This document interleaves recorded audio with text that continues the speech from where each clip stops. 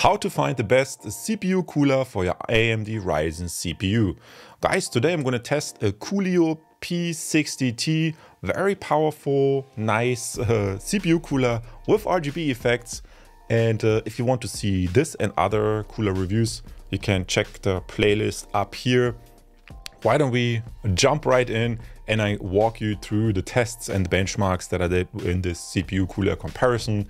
I tested it in idle on the desktop, I tested it with gaming, and I also compared this CPU cooler with different CPUs, of course, to make it a little bit more comparable.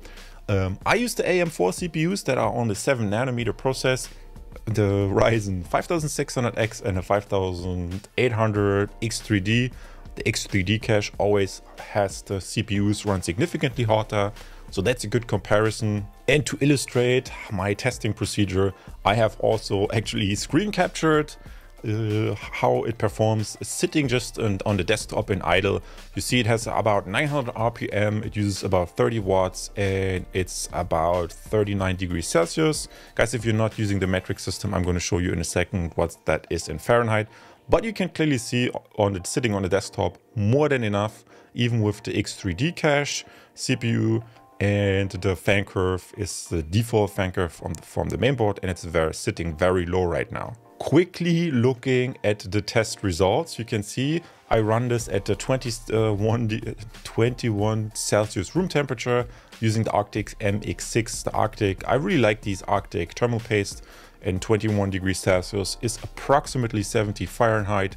And you can see that both the AMD 5600X and the AMD 5800X 3D, the CPU cooler has no problem.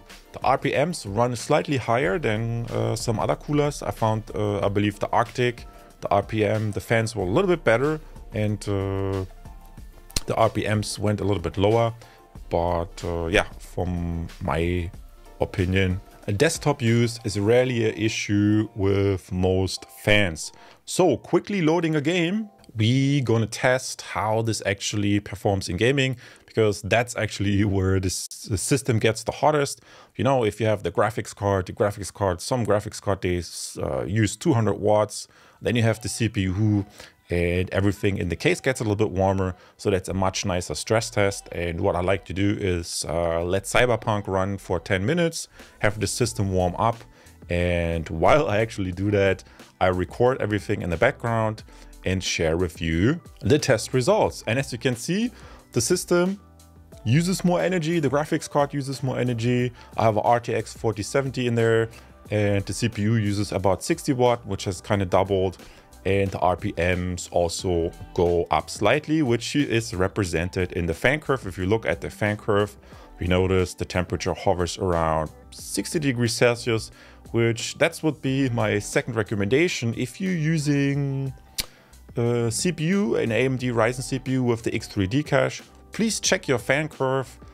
It's very beneficial to adjust the fan curve if you have these X3D cache CPUs, because they have a little bit different thermal performance in the CPU itself, because the cache comes layered somewhere into that die. I would shift the fan curve slightly to the right, and therefore run the CPU, let's say at 65 degrees Celsius, maybe even 70. Obviously, the higher you go with the CPU temperature, the lower you can move with the RPM, which for some people might be actually a very desirable effect. So this is my average results that I came up with, again, comparing the normal CPUs without the X3D cache and the CPU with the X3D cache. The X3D cache runs hotter, but that's not a function of the fan. It's really also how AMD engineered these CPUs, and the RPMs are also a little bit higher. I would maybe drop them down to 1000 RPM and run the temperature slightly higher. So this CPU cooler gets a thumbs up. It works great. If you know what you're doing, if you tweak the fan curve, you should be very happy with it. And plus the RGB effects, that's very nice. Guys, what other coolers do you want to see? I hope this video was useful to you. I see you in the next video. Leave a subscribe and stay awesome.